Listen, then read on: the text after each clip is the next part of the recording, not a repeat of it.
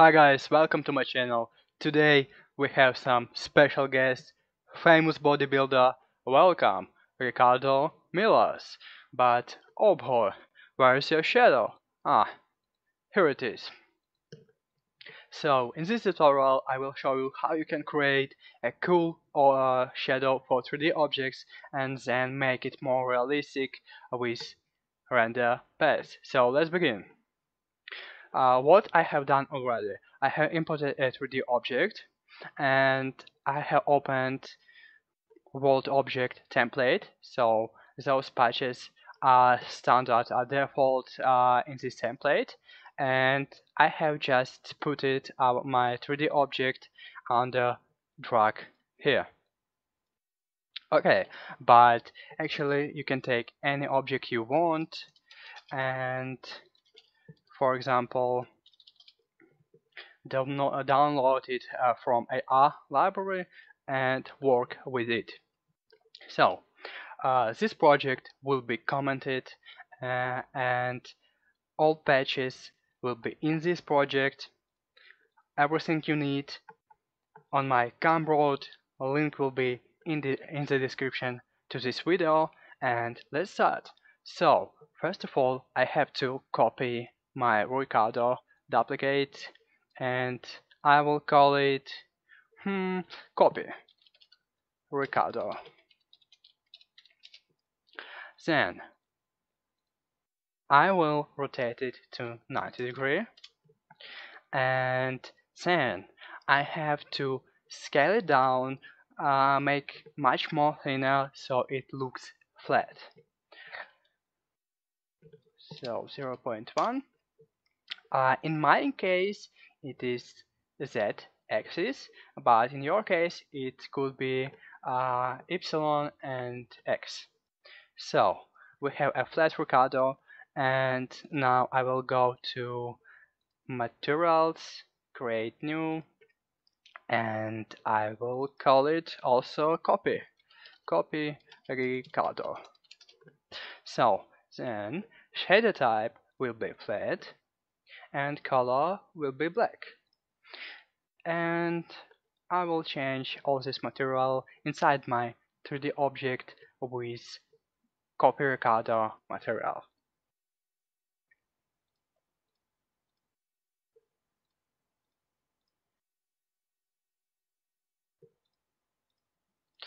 Okay, now we have something like a shadow. So we have a 3D object and a shadow, which is actually a copy of the 3D object, but we want to make it much more realistic with render path. That's why I will go to device, I will create a default pipeline, and then first of all I have to hide my 3D shadow. How you can make it? I will create a new plane under drag here. I will call it camera projection. I will go to materials, create new. So I will call it also camera projection.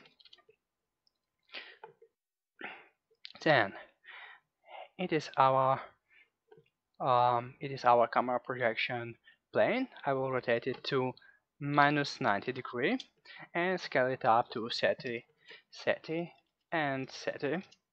I will go to material of this plane, and now I will connect it with camera texture and it will look ugly. So now we have something like this, but I have a special patch for you. It's called texture UV projection. It will be in my project, of course. So we will connect it with camera texture and texture projection with camera projection material. So nice, it looks good, but now we have this flat line here. We'll go to camera projection material and change shader type to flat. Okay, and I will move it down a little bit. so our shadow is not visible, and connect it one more time. Okay, our shadow is not visible, but now we'll create a new one with shadow render path and a scene render path. Then I will go to copy recorder, I will add it to my patch editor, connect it, go to default color and reduce alpha channel to 0. And I will create a new plane under drag here. I will call it something like shadow. Then I will create a new material. I will call it also shadow. Okay, shadow type will be flat. And I will rotate it to minus 90 degree, minus 90. Okay, nice. And scale it up to 30, 30, and 30. Okay, so now I will connect this material with scene render path. So connect it, and now we have something like a shadow. For example, I will go to my patches, I will add a blue box. By the way, this patch is developed by Josh Beckwich. Hope I pronounced his surname right. You can check his YouTube channel. And now it's blurred, but it looks not so nice, not so nice. So we'll go to shadow, we'll multiply it.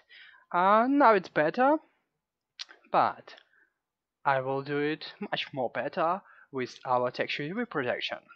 So copy it, paste, connect with scene render path, then connect blue box to texture UV projection and connect texture UV projection to shadow. Okay, now we have some kind of nice blurred shadow, but you can actually apply any effect you want. I will scale down. I will reduce opacity so to 60, and let's check on other video. Wow, it looks kind of nice. So that's all, guys. Through the community, as always. If you enjoyed this video, subscribe to my channel, Facebook, Gumroad, I don't know, Reddit, YouTube, everything. So if you enjoyed this tutorial, push likes. Have I said it? Okay, doesn't matter. So see you soon, guys, and stay safe.